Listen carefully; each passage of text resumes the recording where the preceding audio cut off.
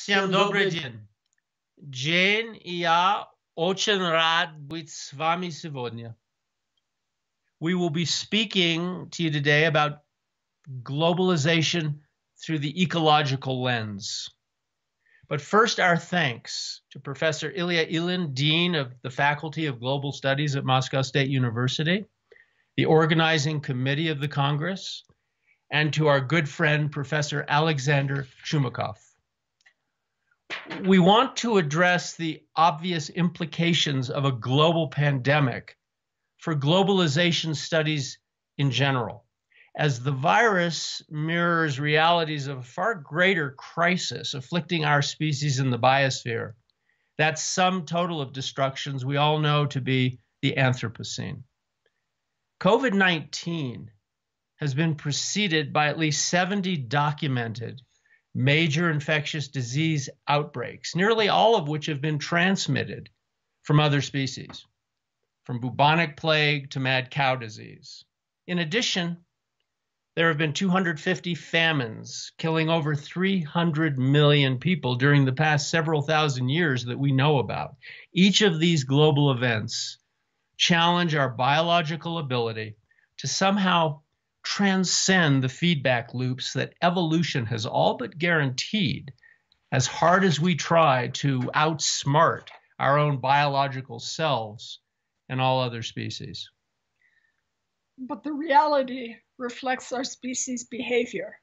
Humans kill between 2 to 3 trillion other animals every year.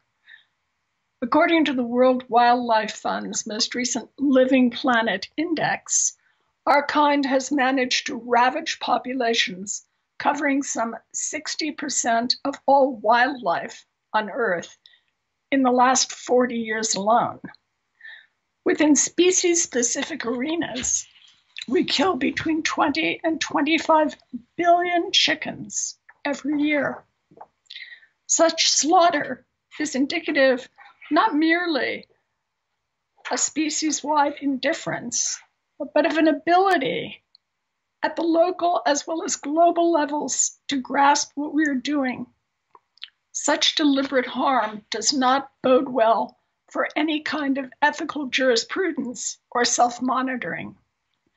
Combined with zealous capitalism that embraces fanatical competition and knows no boundaries, the outlook for humanity's ability to work together to dissuade, if not altogether eliminate violence on the planet, is more remote by the day.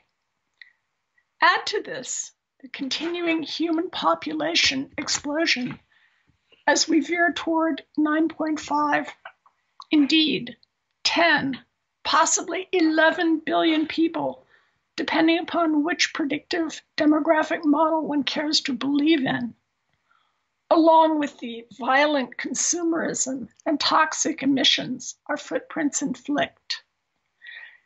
And it becomes immediately clear that our species' very extinction is now a discussion on the table.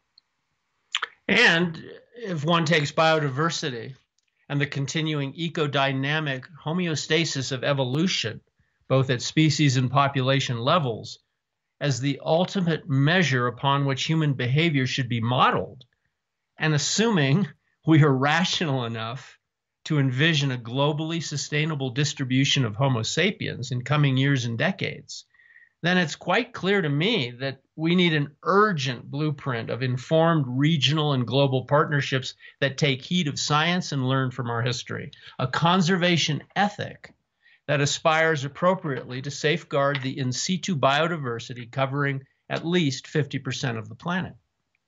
A teamwork effort in this instance means individuals working together collectively, public-private partnerships, and thousands of collectivities working together globally. Such collaborations are not merely about money or scientific and medical breakthroughs, although certainly those must enter into any realistic equations. But teamwork efforts are about humility and a certain distinctly human altruism that comes in the wake of shared suffering. and a shared resolve to ameliorate such pain in ourselves and in others, not least of which all those chickens Jane just referred to. Now, the problem with techno-fixes is borne out by the legacy, for example, of the Green Revolution, which only postponed by about 4 decades the looming inevitability of monoculture, ruined soils, and a rural to urban migration in country after country, leaving the promise of nutrition and food security for economically regionalized areas of the planet as bad as it was before Norman Borlaug and his colleagues got the Nobel Prize for their efforts. Today, with 800 million people malnourished and a huge population throughout the world that qualifies as obese, we have dilemmas to cope with that our ancestors could never have imagined. On the famine front, we continue to see arguments which hail the ability of smart farming, vertical agriculture, et cetera, to produce enough food for everyone versus those who point to the inequitable and inefficient mechanisms of egalitarian distribution and blockchain vulnerabilities in the agricultural sector to disease, terrorism, and other escalating catastrophes engendered by climate change. And while neurophysics points to the human encephalization quotient, Homo sapiens, the mass of our cerebellums and huge number of packed neurons therein, we are still very much in the dark with respect to what it takes to teach empathy, to ensure fair and equitable trade and immigration policies, and to understand what our humble role actually is as a species within a biosphere where there may be as many as 100 million other species sharing this planet with us. Indeed, measuring all those species according to the amount of carbon they incorporate, which is a very interesting and basic indicator of life on Earth, shows that the human species represents a mere 0.06 gigatons of incorporated carbon, whereas the rest of life in total amounts to roughly 550 gigatons, or 121 trillion pounds of life on Earth. That's what's at stake here. In other words, do we have an inherent metaphysical protection that evolution has primed to work in favor of biological interdependency? We know from countless individuals that such a gene or set of genes or predilections do exist. We see it in the example of Albert Schweitzer, of Gandhi, or Buddha, of Christ, and Andrei Rublev, of Mozart and Leonardo. But do we see it collectively?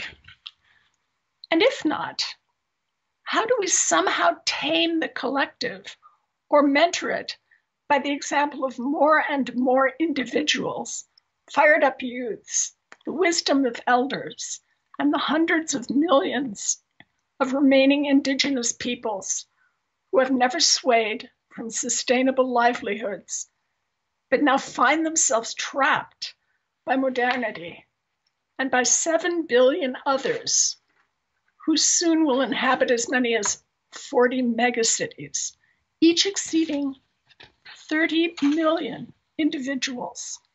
The global portrait of a world in which as much as 80% of the human population cohabits such megacities offers striking and imaginative possibilities for rescuing threatened and endangered habitats and the species and populations therein. Two of the most promising conservation methodologies include the hotspots and cold spots approaches. The former refers to less than 3% of the terrestrial planet containing 36 hotspots, those regions in which at least 70% of the vascular, flowering plant species are endemic and are at risk. Flowering plants are essentially indicators of other species' abundance and high levels of local endemism, beginning with the pollinators and other insects and spiders. Cold spots refer to those areas as yet under the radar, of the 70,000 or so species that have been most intensively studied for their vulnerabilities by the IUCN under the aegis of the IUCN Red List. Recognizing that there may well be 100 million species on the planet, with fewer than 1.5 million having been formally identified, our methodological extrapolations suggest that we are still scientific newborns when it comes to even partially recognizing the exquisite abundance of biodiversity, let alone genetic diversity, on this planet. Well, in the United Nations list of protected areas, it's called the Protected Planet Report of 2018, analysis of comparable effective strategies of management according to numerous IUCN criteria of those protected areas makes clear that there is great progress being made. There's been a doubling in 5 years of marine protected areas to over 3% globally. It remains a far cry from the aspired Convention on Biological Diversity Aichi 11 target of 10% coastal and marine protections by this year. But terrestrially, there's been an increase to over 15% globally, which is close to the 17% target.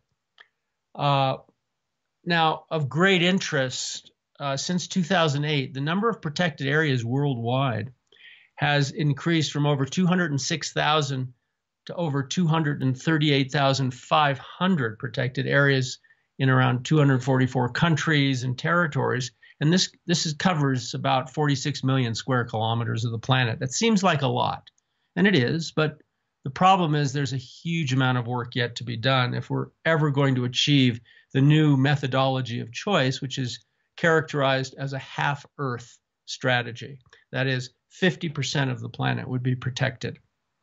Now, with over 3,715 ecological agreements between countries and within countries, and a rising human population, the central questions of our time, and time is running out, is really the following. Do we have what it takes as individuals and as a species to find more lasting treaty compliance measures and inspired protective mechanisms for the biosphere? Do we have what it takes to become greenhouse gases neutral or negative, to de-accelerate the population explosion, and to embrace diets and consumption that do not involve killing? These are really key global challenges. And if we fail to address them in this generation, we're in big trouble. We're already in big trouble. The vulnerabilities of climate change and this tragedy of COVID-19 have brought to the fore, ironically, as tragic as both emergencies are, the fact that this generation is challenged like never before. Let us hope that we can find the inner strength, the resolve, the compassion to take up these challenges and embrace, like never before, the appropriate measures needed to not just save the biosphere, but of course, to save ourselves. On that note, we want to thank all of you for having us and to wish you a warm das vidanya, and to be sure, take care. Stay safe. Stay well. And we wish this Congress and this conference and all the conferees the very best, and thanks for having us. Take care.